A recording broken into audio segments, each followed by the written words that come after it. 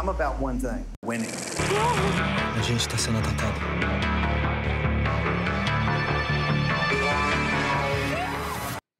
Hello, and thanks for joining us for this week's film show with our critic Lisa Nesselson. Hello, Lisa. Hello. Now, we're starting with The Brink, a much-praised documentary about Steve Bannon, who was the CEO of Donald Trump's 2016 presidential campaign. It focuses on the period after Donald Trump fired him.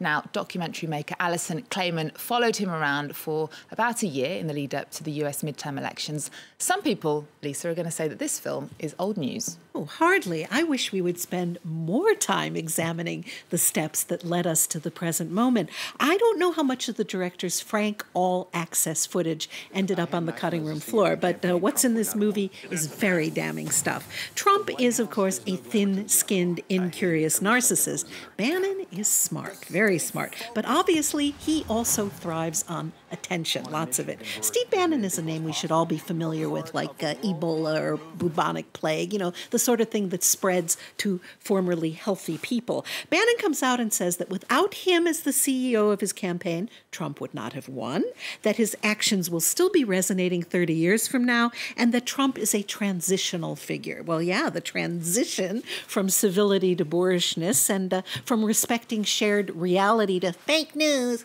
OK, well, let's take a look at how Bannon spins comments. George Soros, I mean, that is widely accepted as an anti-Semitic trope. The suggestion that George Soros is somehow all-controlling, that he's influencing Europe, everybody knows. I totally disagree with that. George Soros is the biggest... It's not something to disagree with, because it is an anti-Semitic trope. Well, what? No, George, that's just because you state it doesn't mean it's true. The idea that George Soros is controlling the world is this massive... I didn't say controlling the world. I said he's the financier and back of the NGO. So you're unaware that many people will read that as being a nod and a wink toward anti-Semitism? Absolutely not. I don't see that at all. So, Lisa, do we really have Bannon to thank for convincing Trump to communicate via Twitter? Because I thought it was his first wife, Ivana, who gave him the idea. Well, I won't be sending a thank you note to either of them. There's now a great deal of research that points to the fact that social media use makes most people way more jittery and indignant than they otherwise would be. I suspect this is not a desirable quality in a world leader.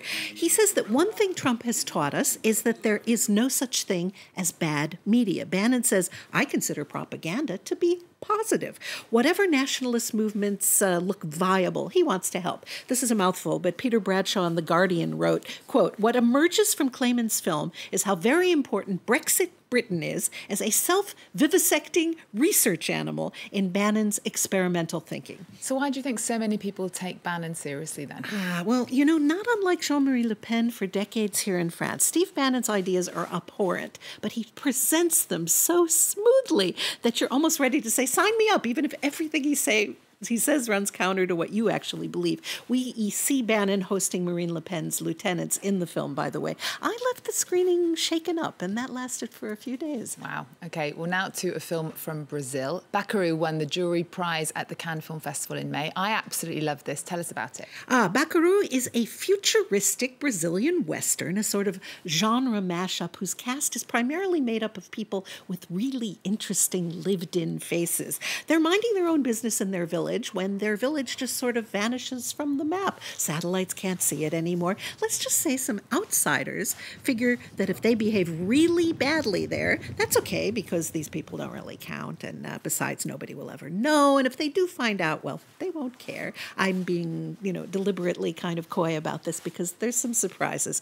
It's a film that draws from several different movie traditions and that gleefully toys with our expectations as viewers. OK, well, I interviewed the directors at the Cannes Film Festival. Here's how they describe the film.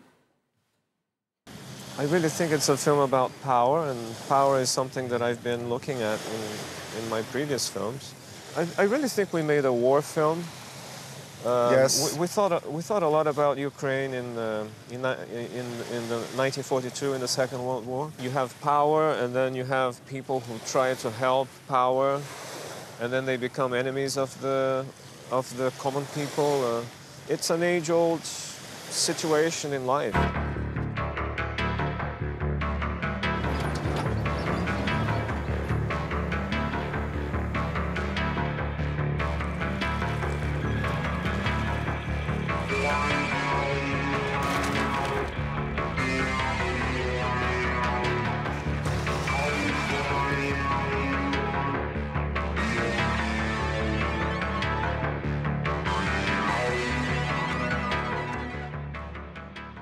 some really super actors in this. And Baccarat is more than just a movie, isn't it, Lisa? I'd say so. You know, ask any Brazilian artist and he or she will tell you that Jair Bolsonaro has declared war on art, on culture, and especially on cinema. No more funding. And just when you think it's settled that a healthy society needs certain things, farmers, engineers, doctors, scientists, and artists, a relatively slim majority of the population, 55%, votes into power an extreme right-wing strongman who can't see the necessity for artists any more than he can see the necessity of protecting the Brazilian Amazon rainforest, 3/4 of which happens to be located in the area he's in charge of. So buy a ticket to this film if you can. Brazil's brave, now struggling filmmakers need all the support and encouragement they can get.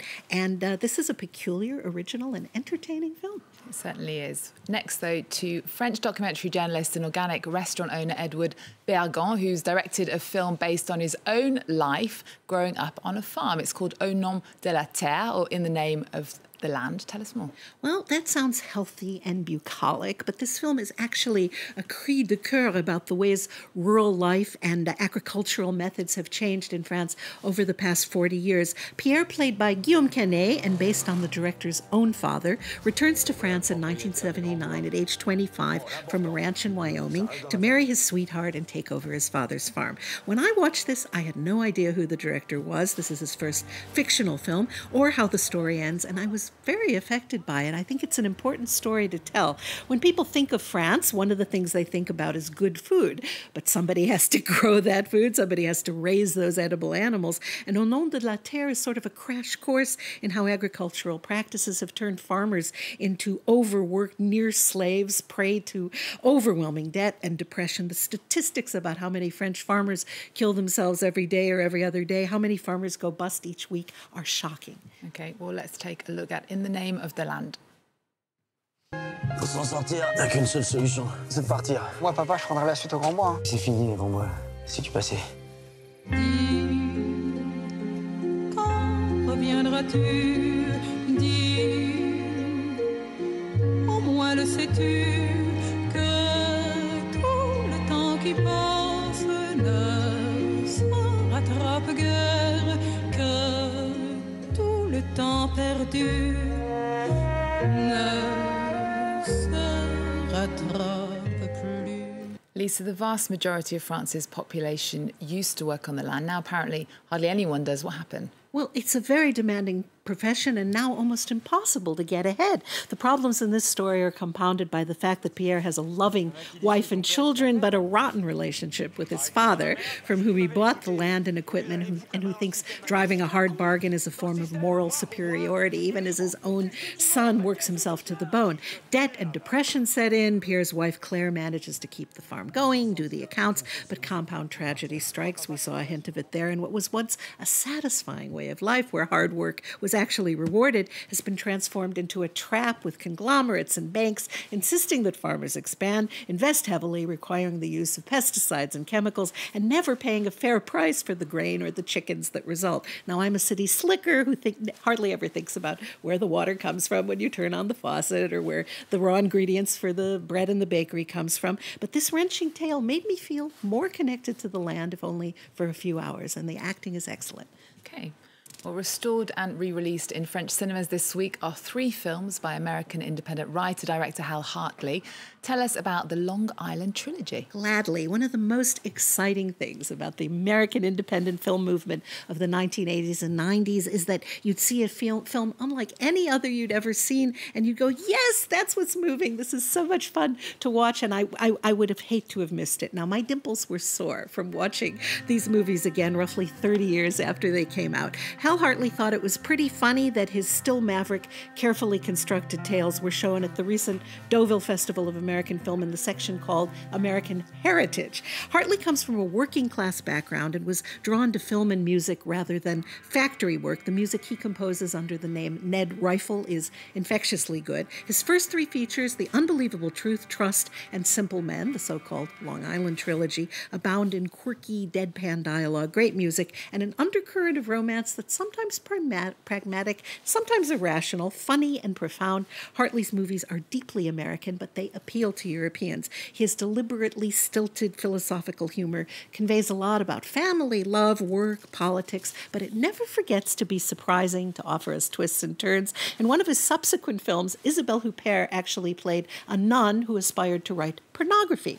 Hartley trades in absolutely sincere irony. Now, some people might find that disconcerting. I find it marvelous. His movies are little gems that still sparkle. OK, Lisa, thank you so much for joining us this week. We're going to leave you with Hartley's The Long Island Trilogy. Remember our website. We're also on Twitter, Facebook and Instagram. There's more news coming up on France 24 after this.